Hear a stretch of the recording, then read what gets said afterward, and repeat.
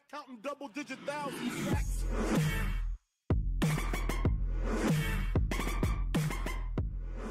Yo, what is going on, guys? This is your boy Russ back again with some more MLB The Show 20 Diamond Dynasty Ranked Seasons gameplay. And as you can see, we are starting this off with a perfect at the bottom of the zone, which I never fucking hit. I mean, I never hit that ball. I mean, that was, I don't know why my reaction is not more crazy than that, because I usually never perfect at ball that is that low and outside. Granted, it was not super low and outside, but it was still a bomb by Ryan Sandberg to start this video off. So, welcome. I hope you guys enjoyed that, as this dude ends up kind of making that home run a little bit null and void in the fourth inning, as he ends up tying the game up at 1-1. And you can see the reaction on my face when he hits that one, as he crushes that one as well, also in the fourth inning. And that was absolutely smacked. I don't know who that was. I think maybe that was Minnie Minoso, or that was Minnie Minoso coming up. I don't know. Either way, he gets himself a bomb.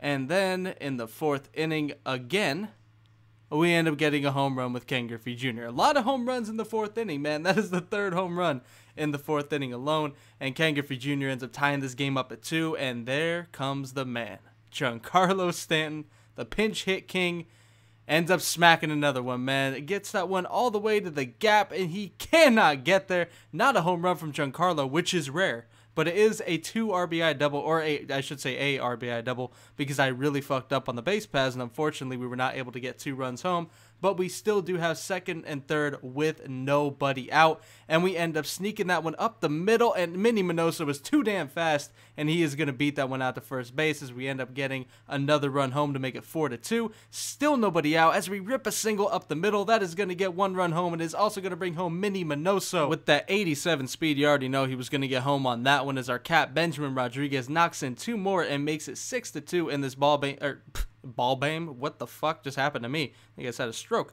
But in this ball game, it's 6-2, and now with the ground out from Cody Bellinger with runners on first and third, we end up making it 7-2 in this ball game. Now in the bottom of the 6th, we're back at bat, and Robinson Cano sends that one deep and gone. Deep left center field. That one was absolutely smoked.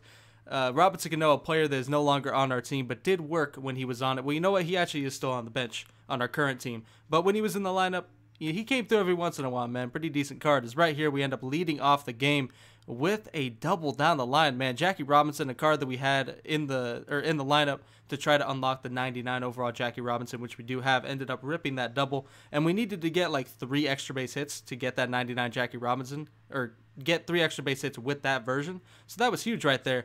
And then the next batter, Minnie Minoso, I mean, he hit that ball deep, and the dude didn't even want to finish looking at it, as he ends up quitting real quick. So that was game number 2, and that was a quick-ass win. You know, a double, a home run, but, you know, unfortunately, Minnie doesn't get that one counted towards, you know, his stats, because the dude quit in midair like a punk.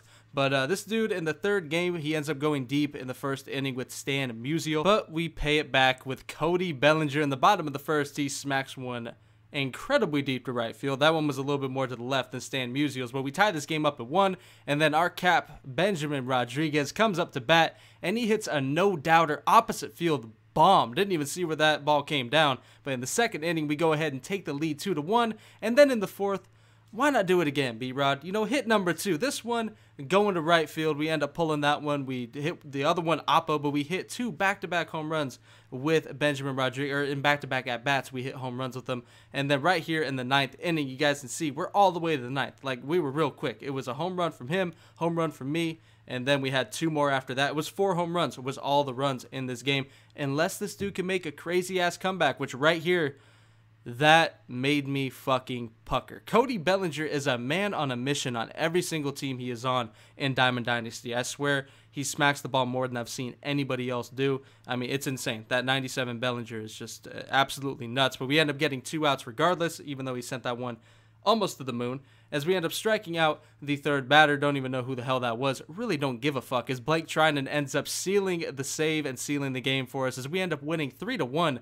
A very, like, early scoring game, and then a lot of pitching. A lot of just, I mean, it was a good game. It was a gem of a game by James Paxton. He played really, really well. 8 innings, 2 hits, 4 strikeouts, and only 1 earned run, as Felix ends up getting the loss for him. Musial had the home run. Everybody else for him really didn't do shit. He only had 2 total hits.